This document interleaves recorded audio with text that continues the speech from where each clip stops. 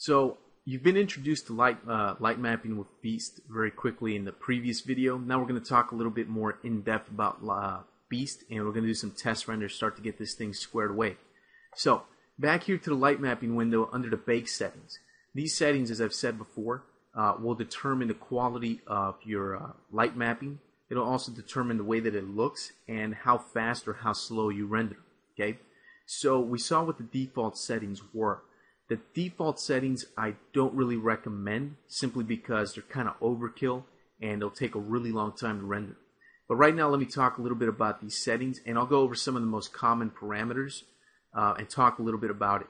So the first parameter appears mode, which is set to dual light maps by default. You should leave this at dual light maps.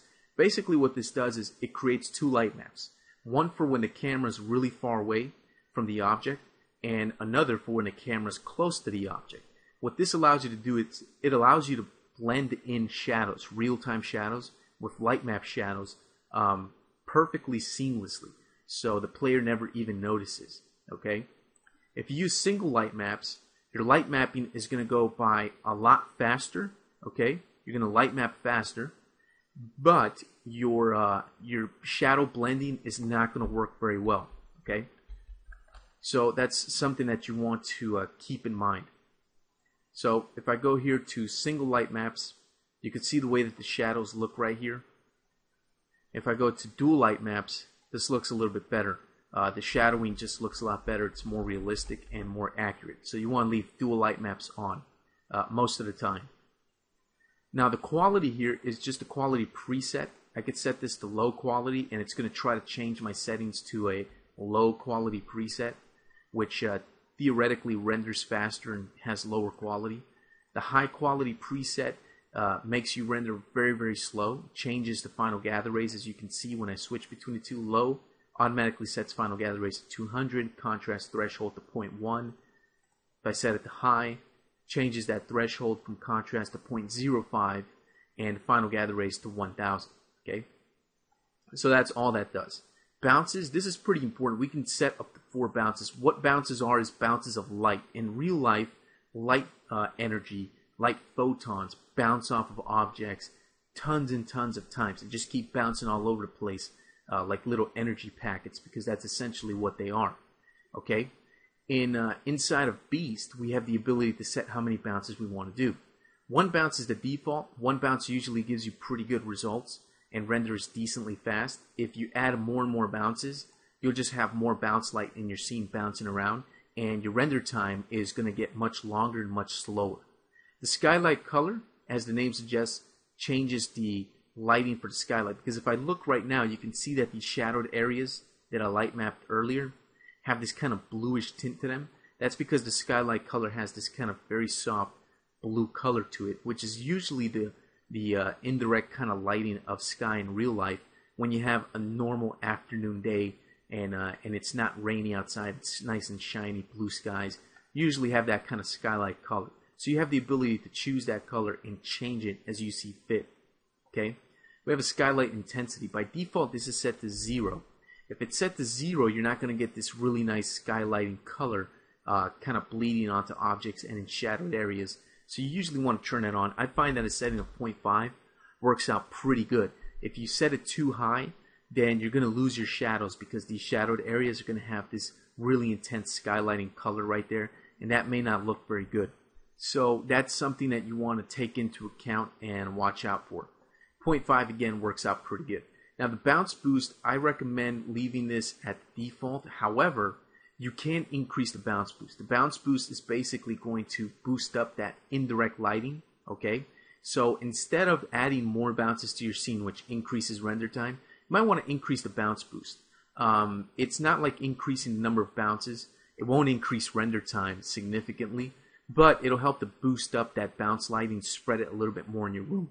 The bounce intensity works very similar. Basically, it just intensifies the levels of that bounce lighting. So if you think that your bounce lighting is a little bit too dark, you want to boost it up and make it brighter, you can increase that boost in, that bounce intensity. Final gather rays, this is probably one of the main settings here in Beast.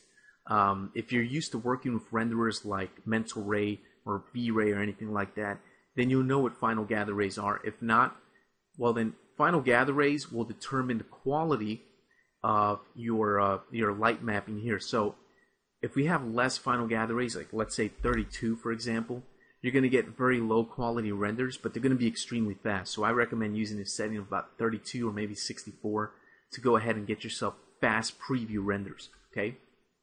When you're ready to do your final render for your scene, your final light map render, you want to increase the final gather rays. However, the default setting for high is set to 1,000. Honestly, that's overkill. You don't need to do 1,000 final gather rays unless if for whatever reason you really want to. But honestly, it's overkill. You don't need that. Contrast threshold, you should leave this at the default. 0.05 works out pretty good. It just gives your light maps better quality and more accuracy. Interpolation and interpolation points, I recommend leaving this at the default. Unless you're an advanced user, you might want to play with these. Basically, if you're getting kind of blotchy results and it doesn't look very good inside of your scene, and your light mapping looks strange, you have too many artifacts, you might want to increase the interpolation a little bit and the interpolation points. But as you increase those settings, you start to lose some of the light mapping accuracy, so be careful with that. Ambient Occlusion gives you ambient occlusion. If you know what ambient occlusion is, you've probably worked with renderers like Mental Ray, V-Ray, things like that. If you're not familiar with what ambient occlusion is, basically what it does is areas where there's contact shadows, that is areas where two pieces of geometry get really close, like say the corners of where these walls meet, underneath the trash dumpster over here, things like that. Areas that are very tight in space become darkened up. You don't have to use ambient occlusion. I like to. If you do use ambient occlusion, you'll notice that these ambient occlusion settings will appear here in the bottom. Using ambient occlusion will increase your render time, so it slows things down when you're doing your light mapping. However, it can increase or give you nicer light mapping. Using it is not an issue of being right or wrong. Okay, you don't have to use it, but I like to darken up shadowed areas of my scene, so I like to use ambient occlusion. Okay, now the atlas options down here, these are actually pretty important. What Lock Atlas does, it locks the size of the actual atlas being used for light mapping. I like to leave that off so that Beast has the flexibility to choose how many maps we're going to use for the light mapping. Now the resolution is very important, however. The resolution, this is something that can really increase your render times by an hour or more. Okay? Basically, the way this works is pretty simple. If we increase the resolution, and this is based on pixels per world unit, okay? If we increase it by default, you probably noticed that it was set to 50. 50 is a very high setting. In fact, I would say it's overkill. If you have a resolution of 50, that's ridiculously high. That's going to take forever to render, okay? So you might not want to go with 50. When you're doing test renders, you might want to go with something like 10. 10 I find renders out pretty fast and gives you good enough quality so that when you're doing test renders, you can see what's going on, okay? So 10 is pretty good. When you're ready to do a final, I would go with something like maybe 15 or 20, okay? You don't really want to go over 20. Once you start going over 20, your render times of light mapping are going to shoot through the roof, and be ready to take very, very, very long lunch and coffee breaks, okay? All right, so that does it for the bake settings. Maps over here.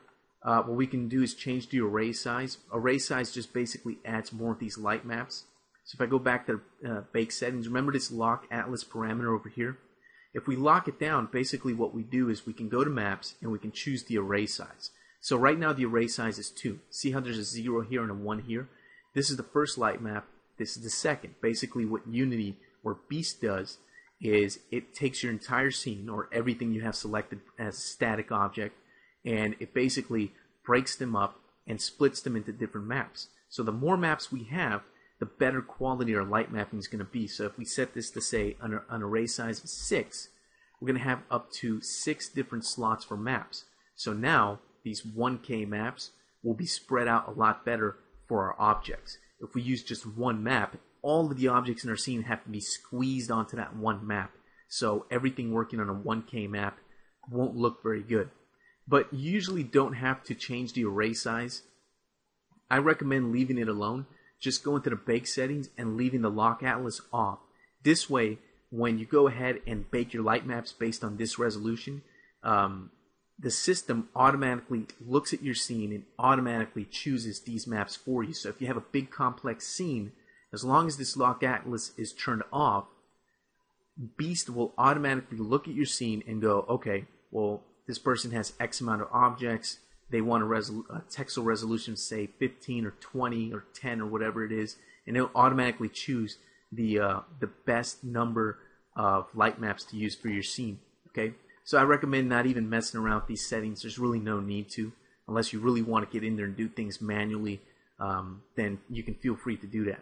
Okay, so that pretty much is going to do it for these light map settings. I hope that demystifies some of these settings for you, because if you're new to this, you can look at some of this stuff and go, what in the world does bounce boost means? What's a contrast threshold and things like that. So hopefully that cleared up a few of those questions for you. Okay. What I'm going to do now is I'm going to end this video, and in the next one, I'm going to go ahead and do a couple of test renders, and then I'm going to do my final render for the scene.